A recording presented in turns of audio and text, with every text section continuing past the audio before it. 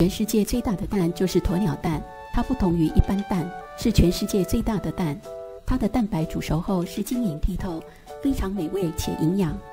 欢迎来到环城居，今天跟你分享一位疯狂老爸挑战用鸵鸟蛋煮水煮蛋。根据一位鸵鸟牧场的主人说，鸵鸟蛋与鸡蛋相比，鸵鸟蛋相当于20个鸡蛋。鸵鸟蛋长15至20公分，直径约10至15公分，孵化期42天，蛋壳坚硬，蛋壳的厚度只有大约0.15公分，却能承受一个成年人的重量。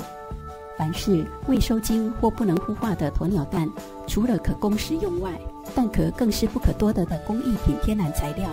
经清洗处理后，可雕刻或绘画成各种精巧、高贵装饰摆设的工艺品。水煮蛋肯定很多人都吃过，但你有看过用鸵鸟蛋煮的水煮蛋吗？国外一名 YouTube Viva Frei 在2016年就做过这个疯狂实验。这一天，他趁着和2个女儿在家时，决定拿出期待已久的鸵鸟蛋，想出了用它来做水煮蛋的点子。最后到底有没有成功呢？现在就带大家看下去吧。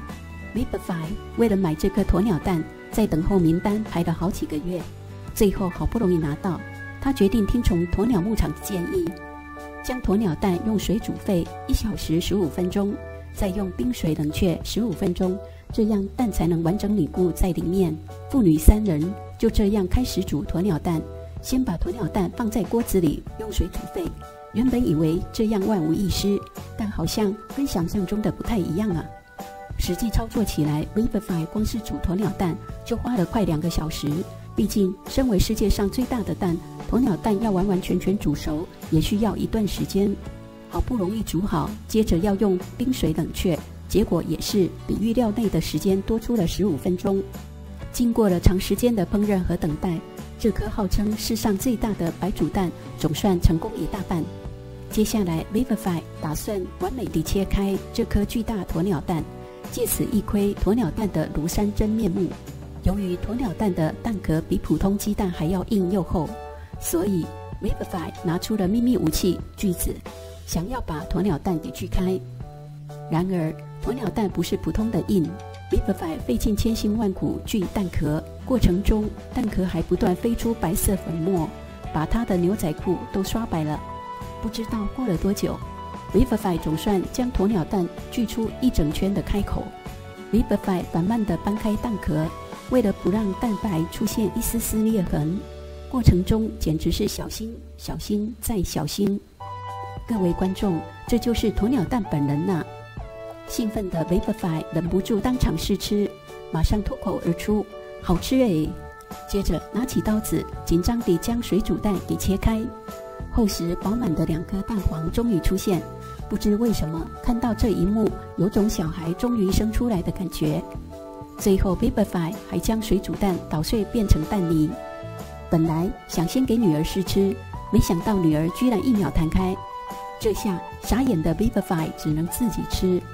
一口吃下去，蛋白有点咸咸的，味道还算不错，而蛋黄就跟普通鸡蛋一样，没什么区别，整体来说算好吃。 Viva Frei 还兴奋地把辛苦完成的料理拿去给邻居吃，对方吃下后也大赞还不错，让他高兴到欢呼。只能说前面辛苦的前置作业都是值得的。 Viva Frei 说他一直想尝试用鸵鸟蛋来做煎蛋，他想办法在 Steer Ears Touch 找到一个鸵鸟养殖场，几个星期前下了一个订单，因为这样才有鸵鸟蛋可用。这是我的第1个鸵鸟蛋煎蛋，真的很美味，你一定也会喜欢。接下来让我们再来看看 Viva Frei 又用鸵鸟蛋做了一道鸵鸟煎蛋卷，一起来看看吧。鸵鸟牧场教我，首先要把蛋开个洞，所以我把蛋拿靠近一点，因为我要拿铁锤敲它。我想这个洞应该保持差不多这个大小，你说我们是不是应该彻底的打破它的膜看看？我来告诉你，它看起来一层一层还蛮厚的，而且又结实。接下来拿螺丝起子打破蛋膜，然后就是打散蛋黄吧。1颗鸵鸟蛋相当于24颗鸡蛋，我们来看看它有多少的量。今天我们要做一个煎蛋卷，先把蛋打匀。我好像在做烹饪节目，展现小厨艺，叫做奶酪鸵鸟煎蛋卷。好的，现在一勺下锅，每一个人吃一块，这样应该差不多吧。来加个起司，好像差不多了。再等个1秒，鸵鸟煎蛋卷真是完美。这是我第一次吃鸵鸟蛋煎蛋卷，来尝尝吧。